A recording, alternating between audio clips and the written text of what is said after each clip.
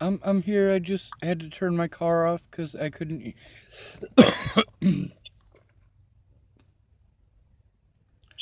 I'm sorry. About what? For choking on the phone. I had to cough up some phlegm. That's alright. Feel better? No. No, I don't. I don't ever get to see my loved ones, Miss Peaches.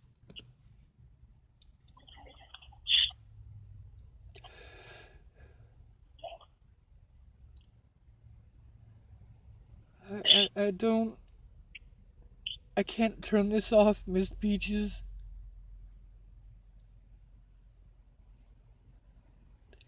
I can't miss you guys anymore. I fucking can't.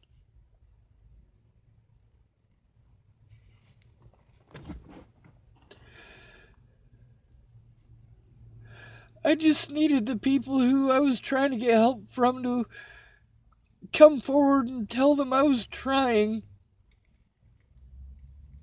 It's not like nobody came forward. People have tried. And not only that, like, you publicly slandered me. I am not happy about that. I'm not your fucking enemy. I can't go down there and make them take a report, Sean. Any more than you can. I don't appreciate the way you've treated me over all of this. And I don't know if you've noticed, but you're not in jail for fucking murder. Even though they already tried to string you fucking up. You make me feel worthless as a fucking friend. You make me feel like there was nothing that I fucking did for you. And I'm not happy about that, Sean. I hurt the fuck out of my feelings. Because, yeah, there's a lot that I fucking did for you. And instead of acknowledging that and throwing that into your fucking rant and rave, you're just going to sit there and fuck you? Okay, well, fuck me then, right? So there goes, like, all of the help that I could have possibly given you.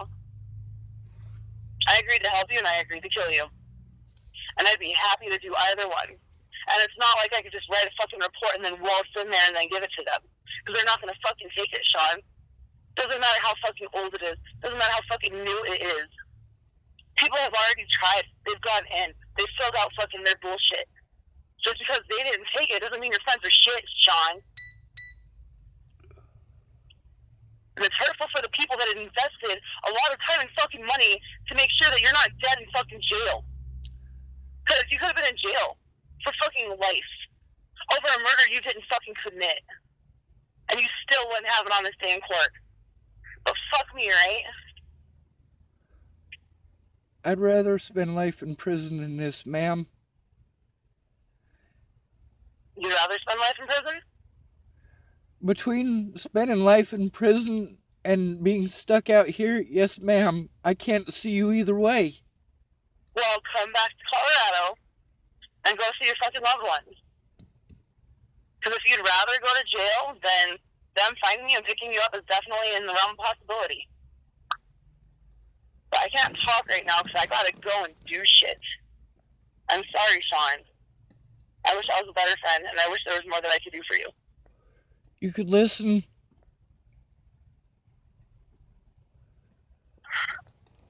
I can, but not right now. I need to be driving and I can't be on the phone. Alright, well, don't be driving and fucking calling me. I'm sorry for calling you while you're driving. Fuck. I do everything wrong. I fuck everything up, goddammit.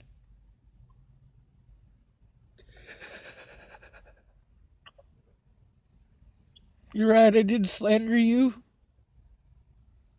And you know what? At this point, I'm over it. I gotta go. I love you. I love you too, Miss Peaches.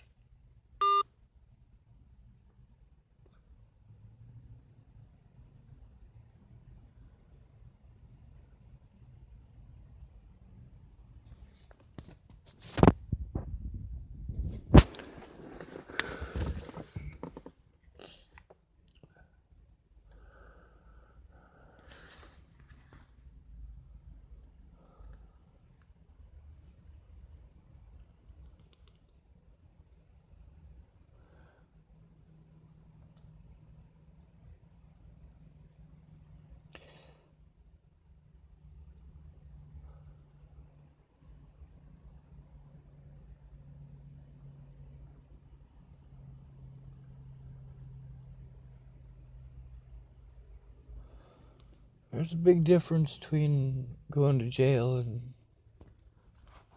going to prison for life. I don't want to go to jail. I want to go to prison for life.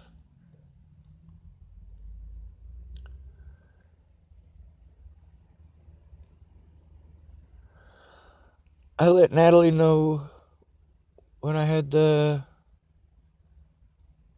Michelle Brannick profile.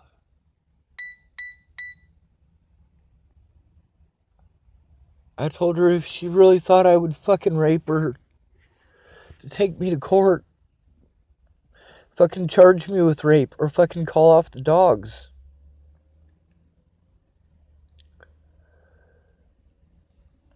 She wanted to pretend it wasn't happening. Now, why is Miss Peaches mad at me? There's 600-something videos there. 800-something videos there. And most of them I do nothing but sing her praises.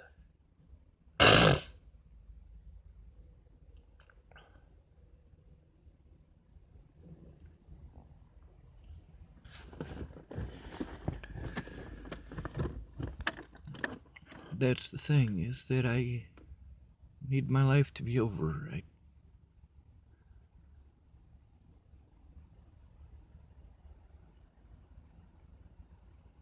I'll rip anybody's ass. I don't fucking care.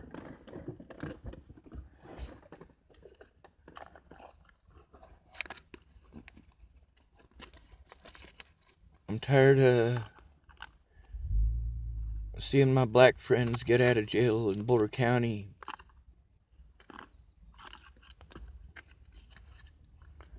I'm tired of them being beaten up by cops. I'm tired of the cops getting away with it. I'm tired of the predators getting away with it. Meanwhile, the Boulder County government's doing a lot of fucked up shit. Like trafficking children. Taking children from poor families and selling them to rich families.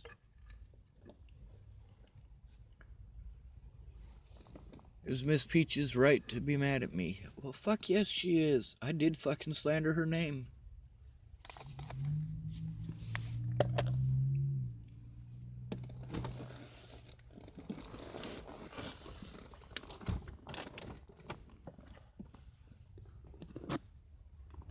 We should have gone in together.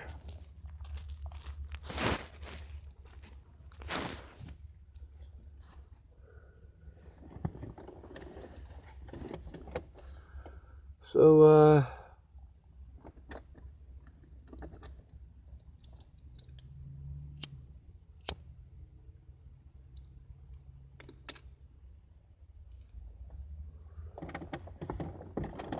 what's the difference between lying to somebody and being in a shitty situation? I'll explain it like this. Andrew Witcher couldn't help me because he couldn't stay off the meth.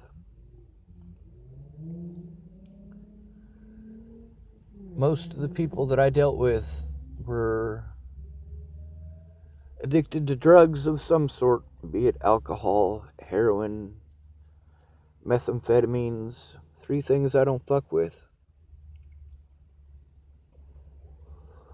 I don't fuck with cocaine either. I'm gonna tell you something about Miss Peaches. She don't fuck around with that shit. I'm gonna tell you something about Raja. He don't fuck around with that shit.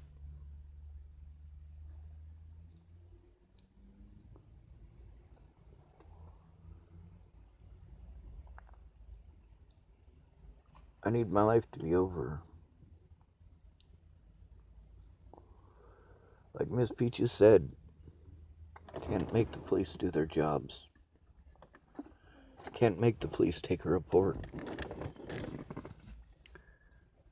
The problem is, I didn't need to just make a report. I needed to make hundreds of them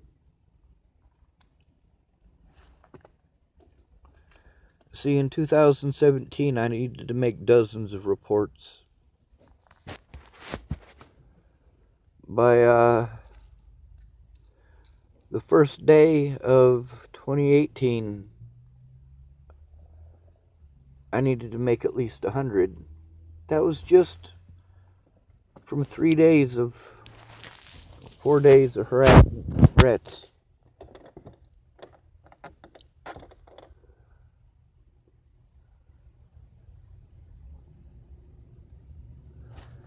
The assaults, when I got back to Boulder, didn't start immediately. That's because Todd, the drug dealer who was abusive to his girlfriend, he took me in. But I was afraid of him beating on his girlfriend. I wasn't afraid of him beating on me. I mean, I was aware that he could go off on any time at anybody, and I could be it. But it's not the violence that I'm afraid of. It's the fact that I'm not allowed to defend myself. If I defend myself, I'm the one who gets in trouble. So I have to just take it.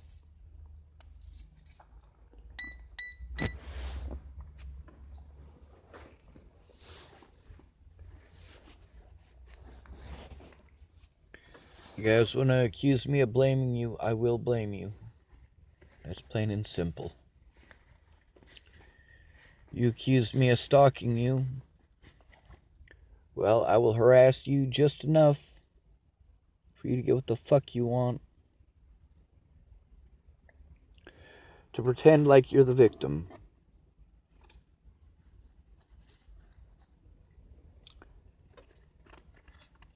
After that, I'm done with you. Lexi Woods, she's the one that I bought, or that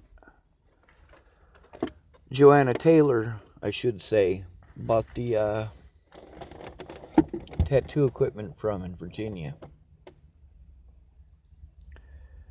You know, these stories that I told, they're true stories. And these people are all witnesses to those stories.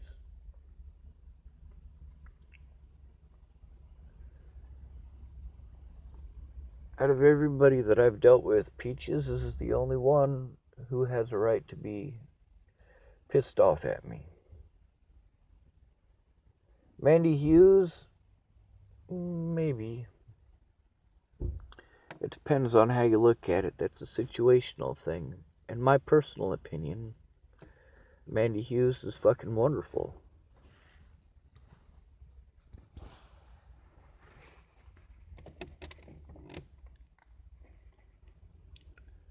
The problem is,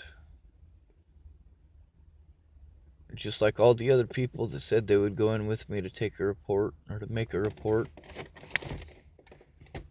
she never did. You know who did, though? Molly Smith in Chapel, Nebraska. And, Officer Hahn went and asked Molly what she knew about my situation, and she said nothing, really. And that was as far as his investigation went. She didn't have time to take a look at the stuff with me. I mean, I had to bounce around from one court date to another, to another, to another. Every one of them getting abused. Every one of them, these people refusing to take my police report.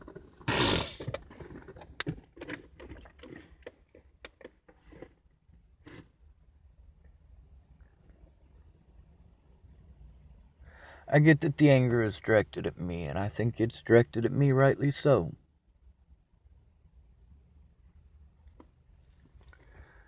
Miss Peaches and Roger are the only people who can claim that they put any real time in.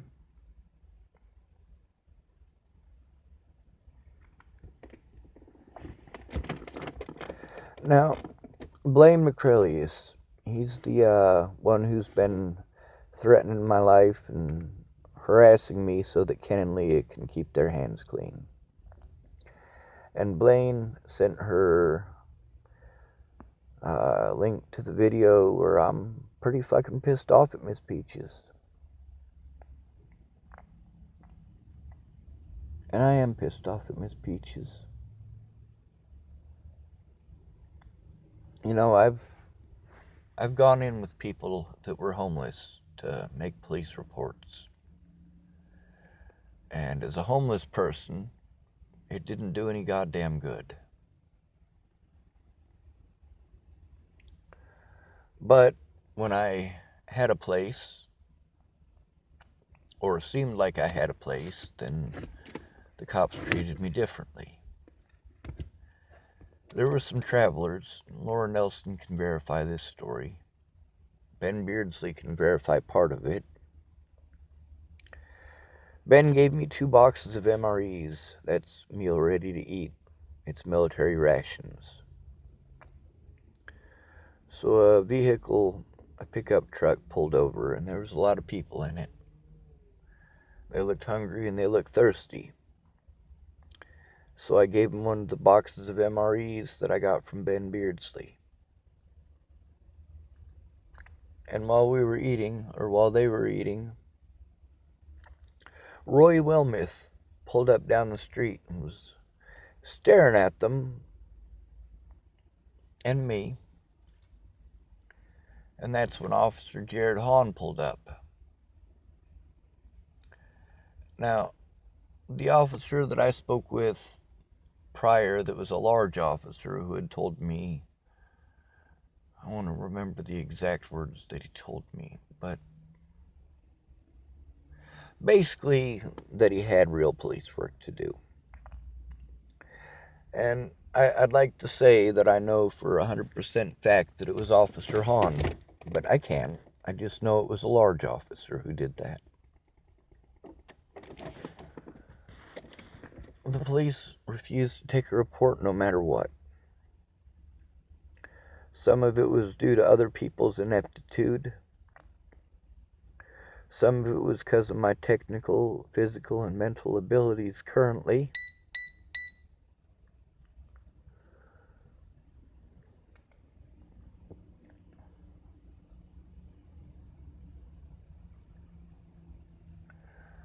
So,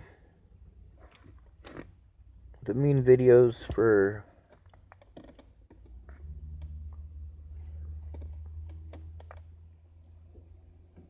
Miss Peaches, I'm going to make them private. I'm not going to take them down because it's evidence. I save evidence of my wrongdoing too.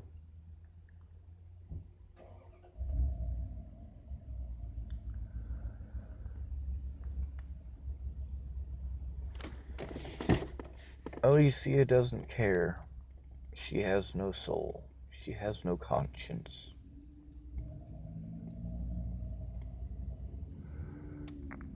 When I told Natalie if she wanted to accuse me of rape or molestation, I would plead guilty. It's not because I did those things. It's because I needed her to understand that this is hell. The way people were treating me was hell. Natalie was the last straw for a fucking reason. I was trying hard to hold on to my fucking sanity. I just needed one good friend in real life.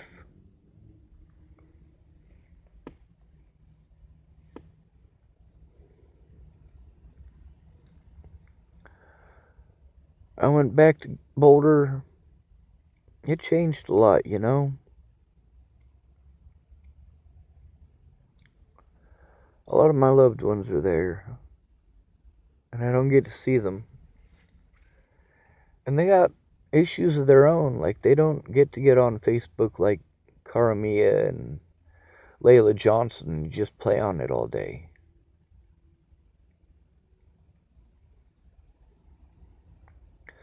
I'm lucky I get to have a telephone and I get to have a vehicle over my head, and that's supposed to be lucky. But it's not what I need.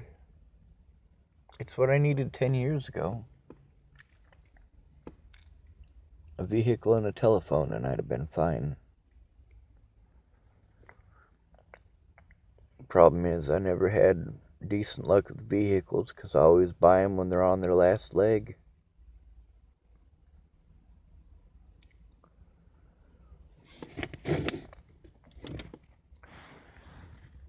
So,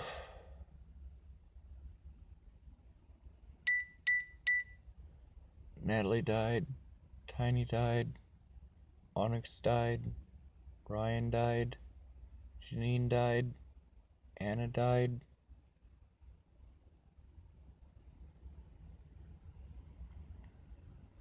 Why can't I?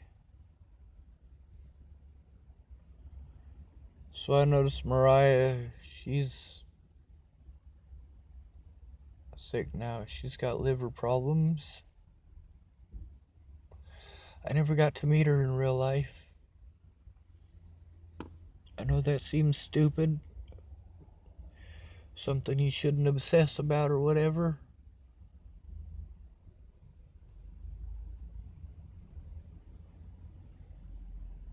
I want to give her a hug and tell her thank you. I want to do the same for Molly. When you try to turn in a police officer, they do whatever the fuck they want.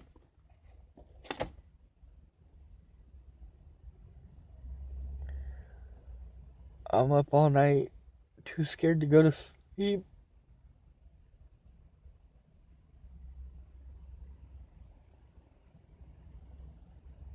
I dream about Natalie dying.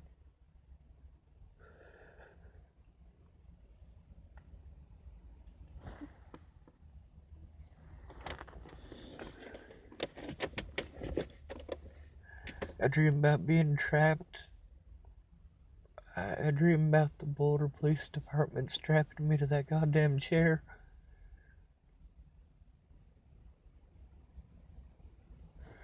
They literally did everything in their power to prevent me from making a report.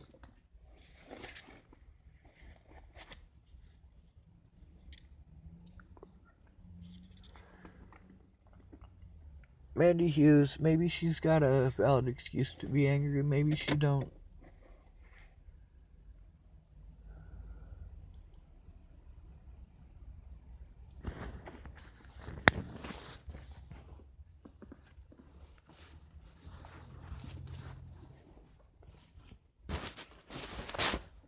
So did I slander Miss Peach's name on purpose? You damn right I did.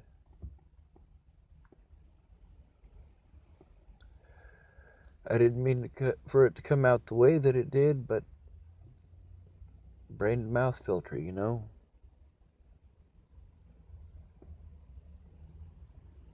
I might be thinking 3 or 4 sentences at the same time, and you might get half of one and half the other when I'm fucking stressed out.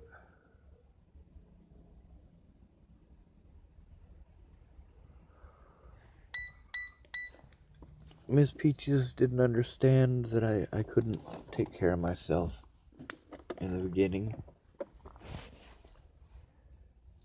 Ken and Leah knew that. Ken and Leah knew there was no way I was going to be able to take care of my bills when they stole my money. They did it anyway. Miss Peaches never stole my money.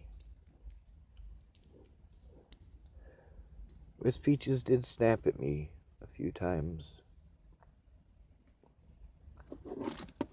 Like, people keep telling me stupid shit. Stupid, ignorant shit. As if it was God's gift to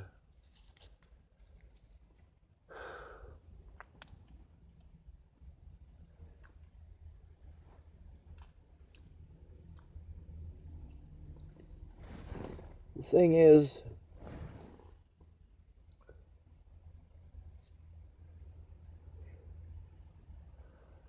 I don't trust anyone. Nobody. The last person that I trusted was Natalie. I mean, actually trusted, not forced to.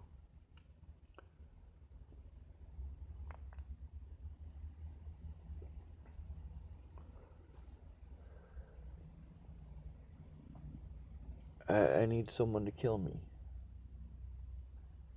The cops aren't going to take my report. They wouldn't take one from Aaron Cockerham either.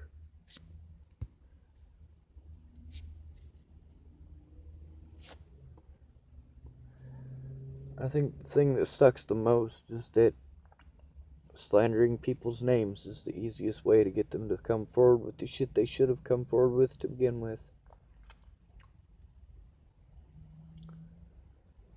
Blaine McCrellies can kiss my ass.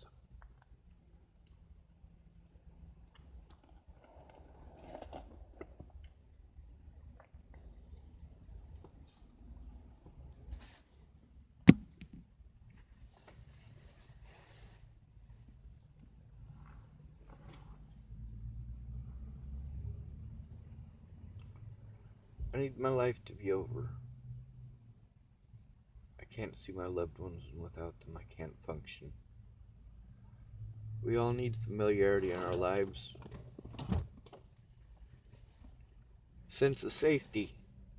See, that's what family is supposed to give you. Sense of safety. If people do fucked up shit to you, your family's there. My family was never there.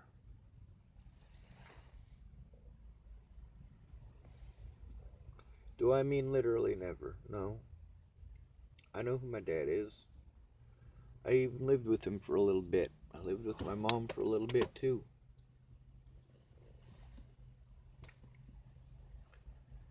I didn't live with my dad for very long.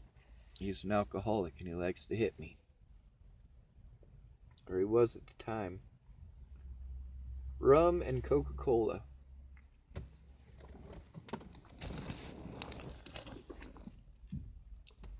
This time around, my dad didn't swing at me. He had some heart issues a few years back.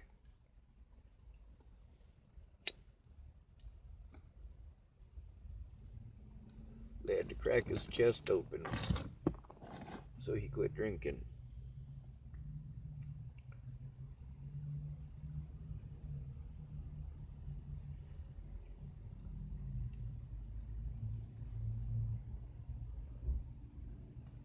If people would have worked together like the Bollingers were, we could have fought this.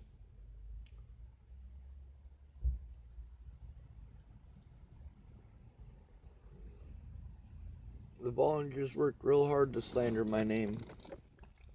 So did the police.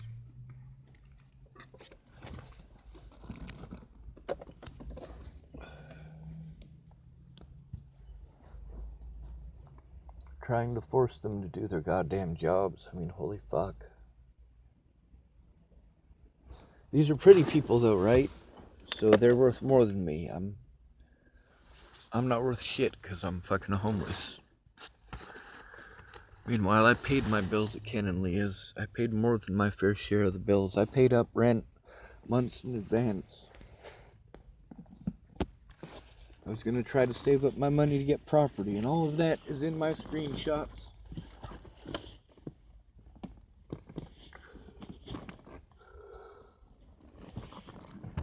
The police just wouldn't let it go. Natalie and Alicia and Maddie just couldn't let it go. You guys tell me I need to let it go. I fucking did let it go. I left the whole fucking state of Virginia, all to them, all to themselves.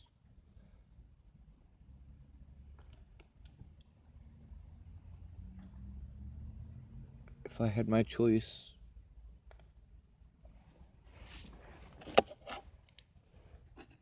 I would have sat down with Miss Natalie in the driveway at her mom's house. And we could have enjoyed a one-on-one conversation. I could have told her the things that I needed to tell her, and she could have told me the things that she'd been trying to tell me since I got there.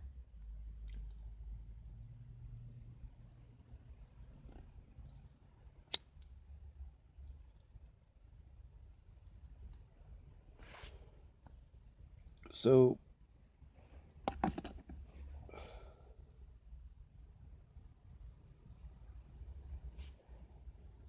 If I'd have killed myself at Starbucks the day Natalie came and talked to me,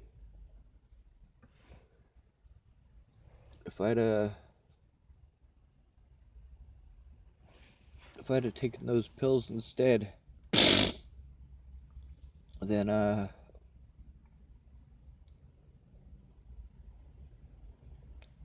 would Natalie have killed herself over it? If I had been able to get to Virginia on time, like we'd planned, would Natalie have gotten into that car accident?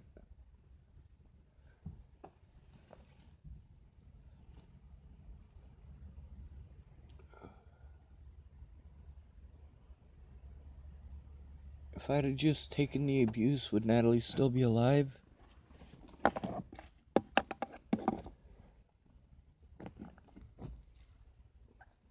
She got her family, though.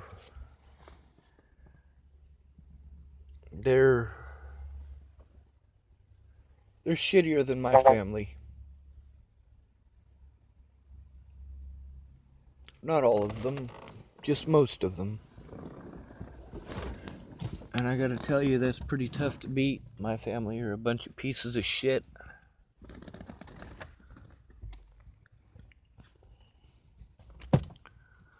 My dad,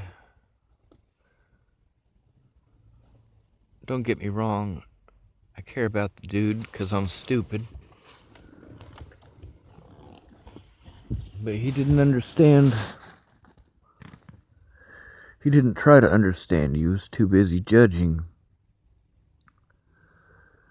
People don't like it when I judge them back. They hate it.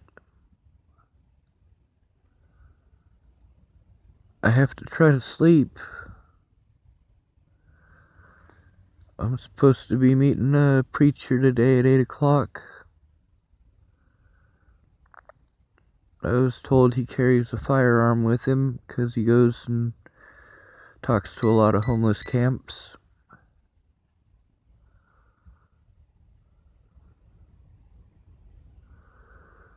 I used to do that without a gun.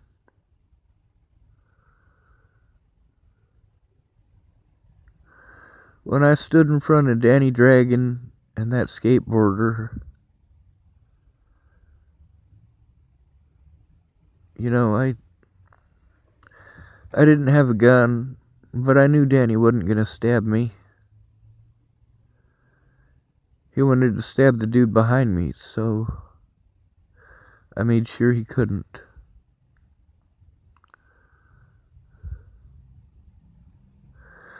So, even though my entire life was destroyed, people like DJ get to move on with their lives because it didn't affect them. Me not being a part of their lives doesn't affect them. I don't want to care about DJ.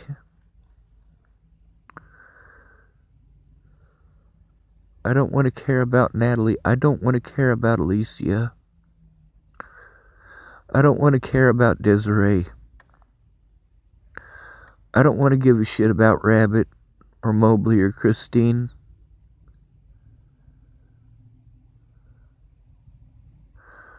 I don't want to remember any of these people. I don't want to remember the pain.